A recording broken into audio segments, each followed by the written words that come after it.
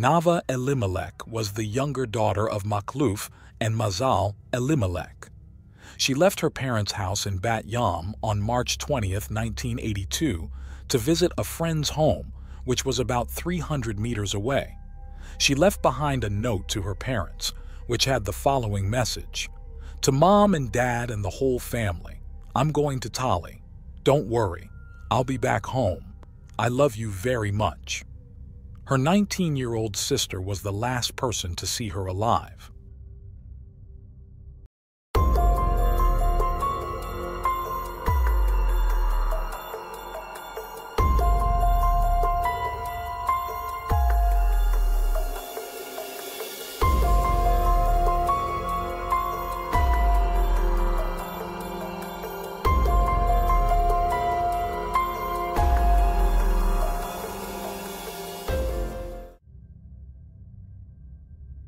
Nava Elimelech was born on March 20, 1970, in Bat Yam, Israel, as the youngest child to Makluf and Mazal Elimelech. They already had 3 older children. Josie was the eldest, followed by Jacob.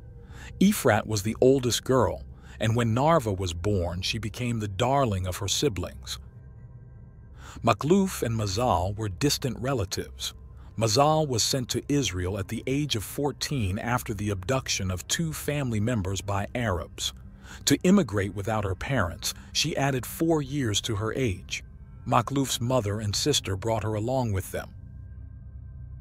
The love between Makluf and Mazal emerged very soon. After marrying, they lived under challenging conditions in Jerusalem, experiencing days without work, bread, or vegetables. The couple reminisced about their hardships but highlighted the prevailing fraternity, neighborly love, and mutual assistance during those times. Josie and Jacob were born in Jerusalem while the father worked at a factory named American Shoe Factory. The factory's closure led him to move to Bat Yam, limiting his family visits to weekends. Eventually, the family joined him, settling in Bat Yam, and after some time, Ephrat and Nava were born. Like her siblings, Nava also attended the school in the same street where they lived. She was in the 3rd grade when she met one of her favorite teachers, a sports teacher and assistant principal. He described Nava's bright, joyful eyes and her aptitude in sports, particularly volleyball, and encouraged her to consider a sports career as she seriously enjoyed every physical activity. Nava consistently excelled academically and socially in school. She was well regarded by her peers and teachers who described her as responsible, diligent, and excelling not just in sports but also in theoretical subjects. Another teacher called her a brilliant girl who was meticulous in writing and who decorated her notebooks beautifully. Nava was well behaved, informed her parents about her activities, and despite being at an age for mischief, was not adventurous. Nava and her siblings hailed from a loving and supportive family and reciprocated this support and trust by striving to be above-average students, endearing themselves to all their teachers. In the summer of 1981, Nava and her family spent time at a hotel in Eilat, where the then Israeli Prime Minister also arrived as part of his bustling 1981 electoral campaign. Nava's charismatic presence caught his attention, and he requested a photograph with her. Being the youngest in the family, her siblings were extremely caring and affectionate towards her. Her relatives described her as a joyful individual whose presence was strongly felt both within and outside the family home. On March 20th, 1982, a sunny Saturday, Nava's interaction with her parents was perfectly normal. Breaking his routine, Jacob, her older brother who was already married, unlike every Shabbat, chose to stay with his wife instead of visiting his parents. By noon, the married couple retired to their bedroom. Nava went out. She left behind a note for her parents which had the following message: "To Mom and Dad and the whole family, I'm going to Tali. Don't worry, I'll be back home. I love you very much. Nava." Nava was deeply rooted in her Jewish traditions and family. eagerly awaited her bat mitzvah, significant for her spiritual and communal responsibilities in Judaism, but she had to wait as she was only 11 years and 3 months old. That Saturday, dressed in red trousers and a matching shirt, Nava was seen by her sister, Efrat, who was across the street with friends. Shortly afterward, Efrat thought she heard Nava calling out but saw nothing when she turned around. Upon reaching home, Efrat informed her mother that Nava was meeting Tali. However, concern rose when Tali called, stating Nava hadn't arrived. Alarmed, the parents immediately reported Nava's disappearance to the police, who initiated investigations that night. In the subsequent days, the police and volunteers extensively searched the region, distributing Nava's photographs, using dogs to trace a scent in nearby dunes, and interrogating neighbors. 10 days post-disappearance, unsettling developments emerged. Some reports claimed a bag containing part of a leg from a young body was found on a beach in northern Tel Aviv and was quickly identified as Nava's. Further body parts surfaced on the shores in the following days, riveting the nation with the gruesome details of the case. Contrary to other versions, it was indicated that 10 days after her disappearance, some individuals discovered Nava's head wrapped in plastic, with other plastic-wrapped body parts found on Tel Barouk Beach. It's indisputable that upon submitting the remains for forensic examination, a pathologist who meticulously analyzed the body parts concluded that Nava had been murdered on the day she went missing. The Central Police Unit of Tel Aviv took charge of the investigation, but not a single clue was uncovered. Lifeguards, boat owners, and regular beach visitors were questioned, yet none had seen a man carrying suspicious bags in the area. Following the murder, the police assembled a team of 40 investigators and detectives who labored on the case for several months, marking it as one of the most extensive operations in the history of Israeli police. The investigation was challenging due to the absence of weapons or evidence at the crime scene. The team interviewed scores of people at various levels and even dispatched some of the severed body parts to a London lab to deduce a likely murder weapon, but all efforts to resolve the case were unsuccessful. Initially, it was speculated that Nava's murder was a revenge act against her family, as inferred by the remarks of the head of the Bat Yam police station. He noted that the method of dismembering the body and discarding it into the sea seemed intentional. The country was in turmoil. People withdrew from public affection. Streets were devoid of children. And Nava's murder, occurring on a serene Saturday noon, shook the nation's peace and revealed a vulnerability. The moment of body identification by Nava's mother was recalled as particularly harrowing. Under intense pressure, the mother was allowed to identify the body, which was prepared in such a way that only the head was visible. The whole identification scene left everyone present in shock. Following the identification, Nava's family organized the funeral. Hundreds from the region came to pay their respects. Investigators held that the killer couldn't have acted alone due to the mutilation and the moving of the body without being discovered. The commander of the Tel Aviv Police District stated that the investigation team was one of the largest ever assembled, involving various specialists. Intense efforts yielded no results, leading to public distress and imposed curfews for children.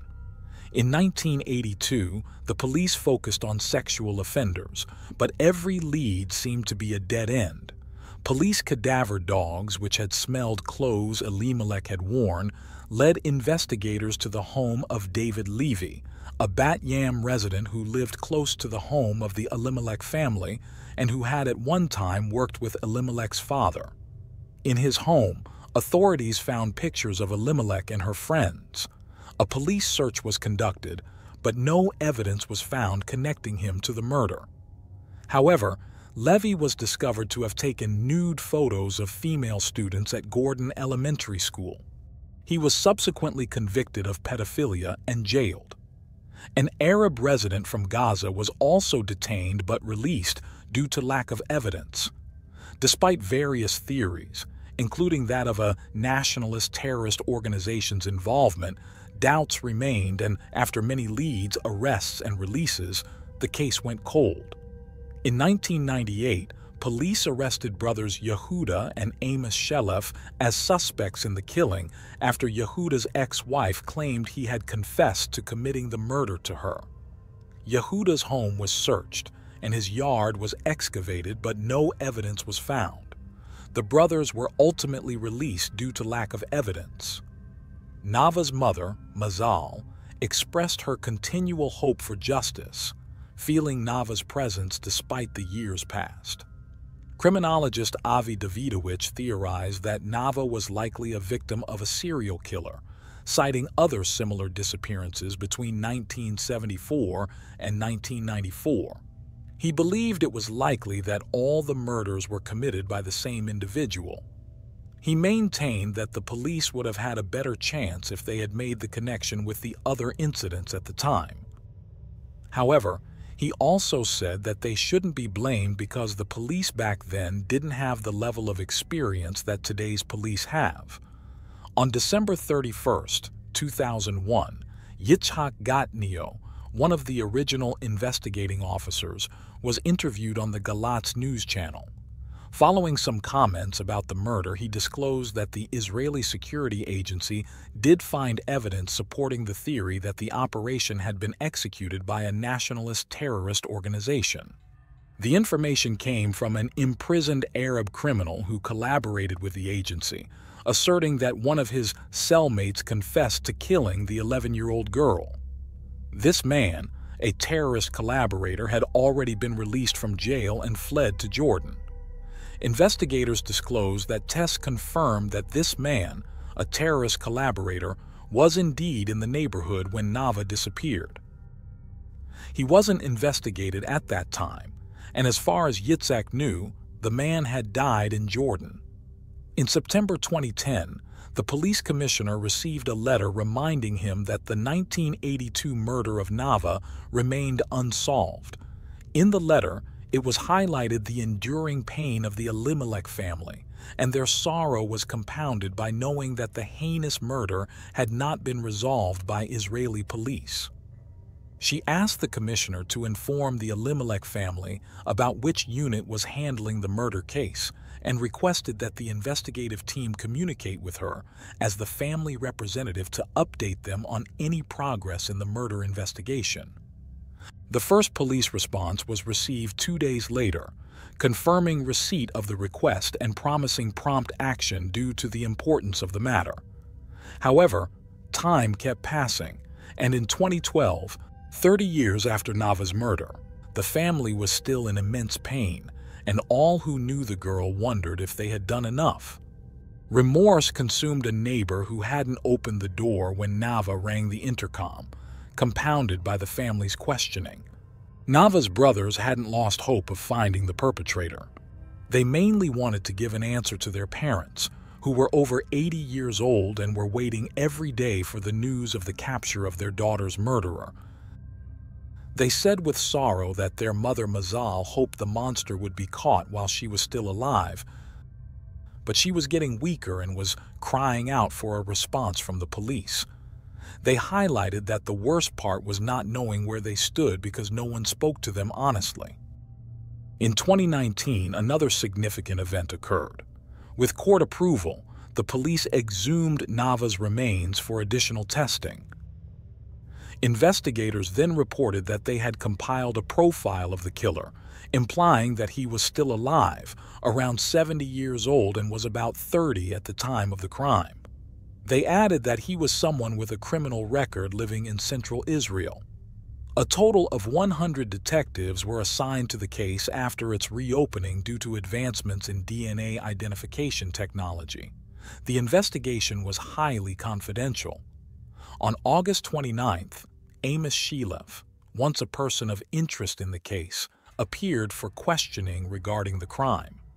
However, the reason wasn't clear as he wasn't considered a suspect. Upon entering the station, he declared that his summoning was complete nonsense. His lawyer conveyed the impression that the police were clueless and were merely redoing an investigation that had yielded nothing in the past.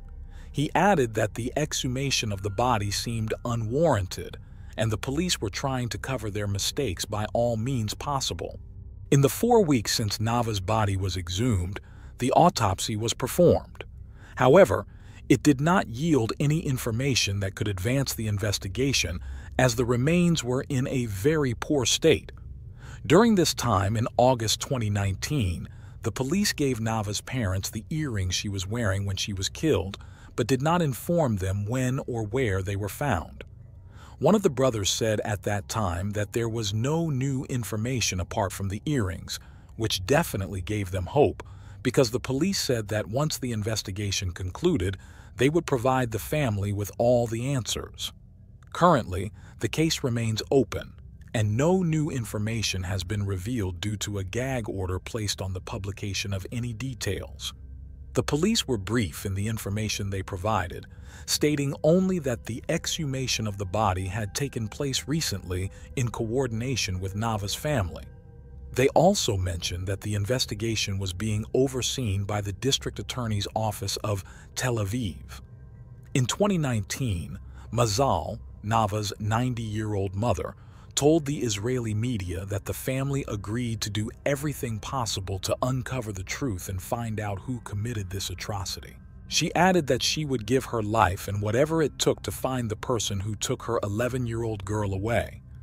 She also made an important point that she had no idea who her daughter's killer could be, but believed that the friend Nava went to visit, and her mother did know but didn't want to speak the truth. It's true that Tali and all her other friends were investigated, and although she was interrogated repeatedly, no evidence was found linking her to the events. An investigator who was part of the Bat Yam police at the time of the crime indicated that there was a large team of agents working exclusively with the family and friends to follow any lead, no matter how minimal, and they found nothing on Tali. Therefore, he didn't believe that she had anything to do with the murder. Nava's sister stated that they agreed to open her grave because the mystery of her murder lingered with them every day while their elderly and sick parents continued to fight undaunted, waiting for an answer and a resolution. One of Nava's brothers mentioned in an interview that the police had told the family that with the new technology available, progress could be made in the case. He affirmed that they were still clinging to hope because his sister was a kind-hearted little girl, and one awful day their world collapsed with her disappearance and death.